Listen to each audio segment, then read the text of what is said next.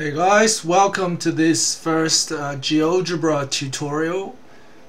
So basically what we're going to do is show you guys how to use the program as well as teach you guys a little bit about circles, the basic parts of a circle. So here is the Geogebra program interface, and what we want to do is firstly, if you right click on the screen, you should be able to see that you can turn the axes on and off depending on whether you're planning to draw a graph that requires the axes, or in this case what we're doing today, we actually don't need the axes. So let's turn both the axes and the grid off, so it's just a white page. Now let's have a look at the buttons in the toolbar here, and basically these buttons, each one have a special function that you can use in the program. So the first thing we want to do is use the circle button. So click on that, and it says circle with center through point. So you're going to click on the button, you're going to click somewhere on the workspace, and then as you move the mouse, you'll find that you're able to change the radius of the circle. So let's zoom that out a bit, create a big circle, and click once more, and now we have 2 points. We got the center of the circle, and we have a point on the circumference.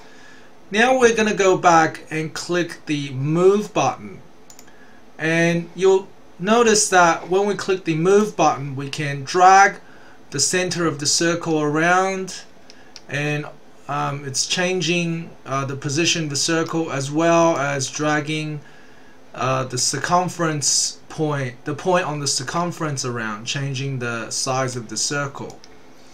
And you notice that when you drag one point, all of the other points remain stationary. Okay, and on the left hand side you'll see that in the I guess you can call it the objects listing panel. Actually, if you click window, oh no, it's alright. So basically in the objects panel is a list of all your objects. You got 2 points, point A, and you got the coordinates of point A. So if we turn on the axes, you'll see that what they mean. So basically it has point A is lying on an x coordinate of 7 and a y coordinate of 0.3, so that is where the A point is, and point B is lying on well, right now it's lying on x of 12 and y of 0.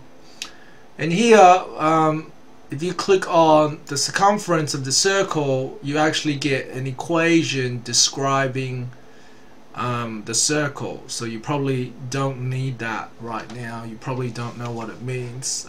That's totally okay. So what we're going to do is draw some simple parts of a circle. So let's turn off the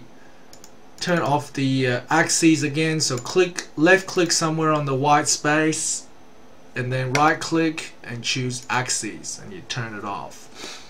Okay, the first thing we want to do is click the line through 2 points button, but instead of clicking on the button, we're going to click the down arrow that is on the bottom right hand corner, and we're going to choose segment between 2 points.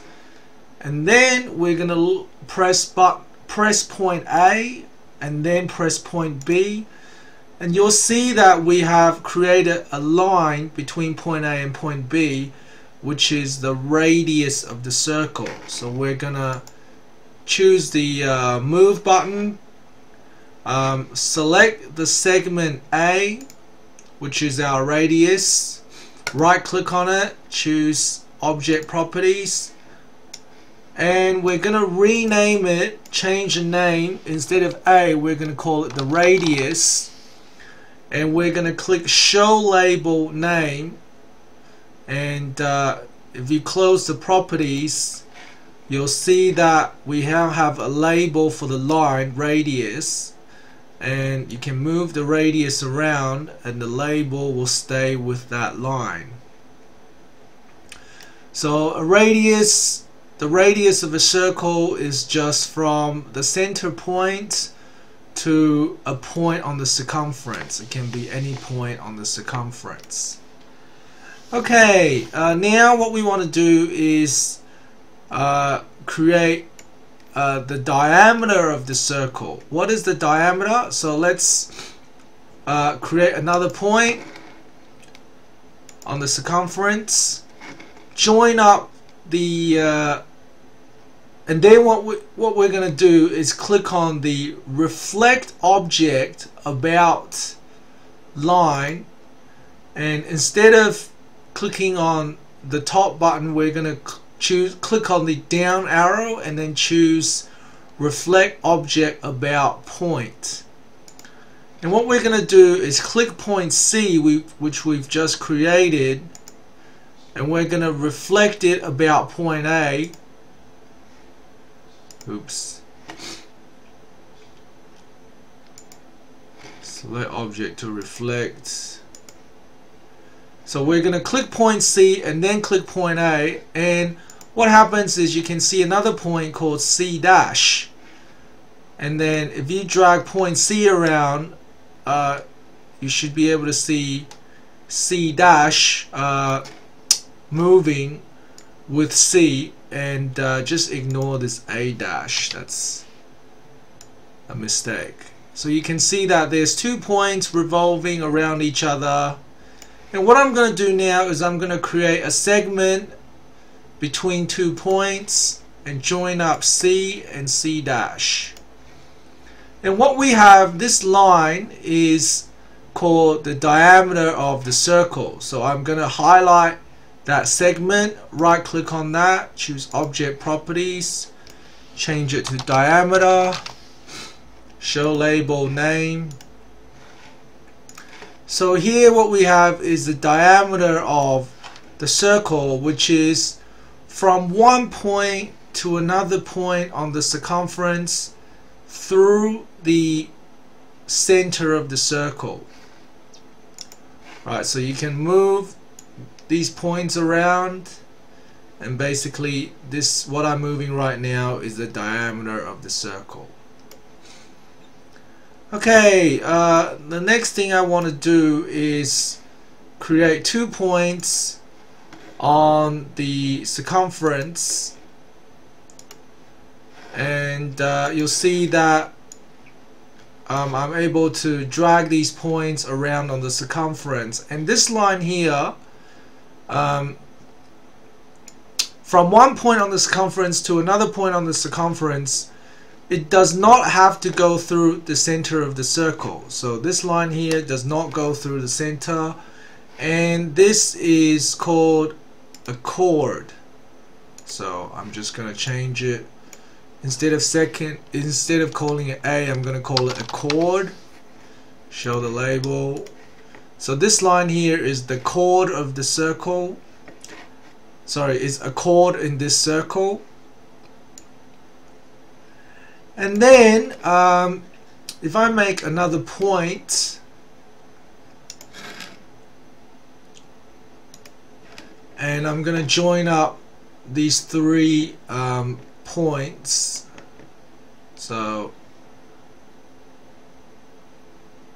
arc through 3 points, 1, 2, 3. This outer section here, I'm just going to make it thicker so you can see it. Make it a bit thicker, give it a different color, green. So this green section here is actually called an arc.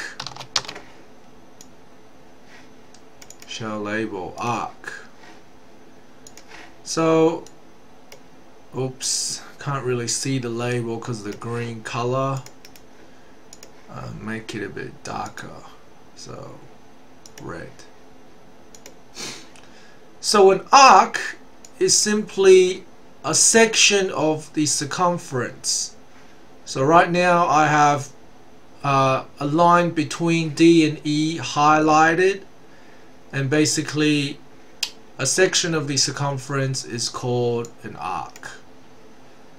Okay, thanks for watching the basic tutorial on GeoGebra, and as well as a basic tutorial on the different parts of a circle. Thanks for watching. See you guys next time.